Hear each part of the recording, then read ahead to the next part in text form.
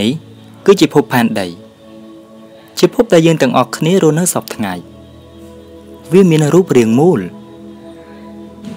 ពណ៌ប្រផេះ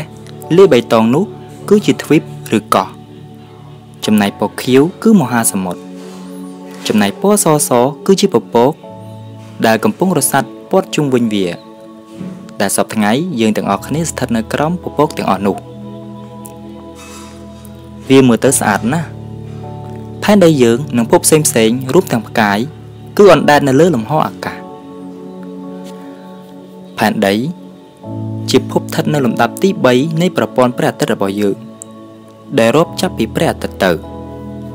ផែនដីមានភពរណបមួយដែលវិលជុំវិញវាមានទំហំតូចជាងផែនដីយើងគ្រប់គ្នាហៅថាព្រះច័ន្ទអ្វីដែលយើងចំណាំជាងគេនោះគឺត្រង់ថានៅលើភពនោះយើងមើលពីផែនដីទៅគឺឃើញរូបស្រដៀងទៅនឹងសត្វទន្សាយក្នុងចំណោមភពទាំង8ក្នុងប្រព័ន្ធព្រះអាទិត្យរបស់យើងភពផែនដីមានលក្ខណៈពិសេសជាងគេអ្វីដែលពិសេសនោះគឺទឹកបណ្ដាភពផ្សេងមិនមានលក្ខណៈដូចជាភពផែនដីរបស់យើងនោះឡើយភពខ្លះក្តៅពេកហើយភពខ្លះទៀតបើត្រជាក់គឺត្រជាក់ពេកចំណែកភពផែនដីរបស់យើងគឺមានចម្ងាយល្មមពីព្រះអាទិត្យមិនក្តៅពេកហើយក៏មិនត្រជាក់ពេកដែលរវាងភពផែនដីទៅព្រះអាទិត្យនោះគឺមានចម្ងាយ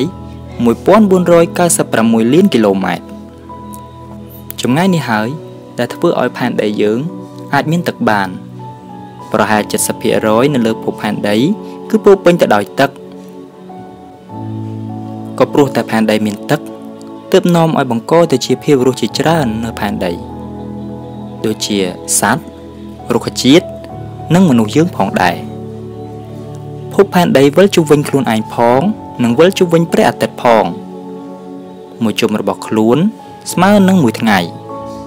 មួយជុំព្រះអាទិត្យគឺស្មើនឹងមួយឆ្នាំ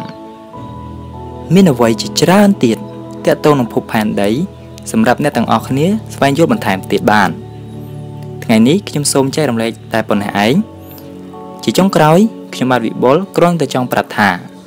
ភពផែនដីពិតជាមានសារៈសំខាន់ណាស់សម្រាប់យើងទាំងអស់គ្នាភពផែនដីអាចផ្ដល់អ្វីៗគ្រប់យ៉ាងដល់តម្រូវការរបស់មនុស្សរាល់គ្នាប៉ុន្តែផែនដីមិនអាចបំពេញរាល់ចំណង់ឬភាពលោភលន់របស់មនុស្សបានឡើយភពផែនដីអាចស្ថិតនៅដោយគ្មានមនុស្សបានប៉ុន្តែមនុស្សមិនអាចរស់នៅដោយគ្មានផែនដីបាននោះទេ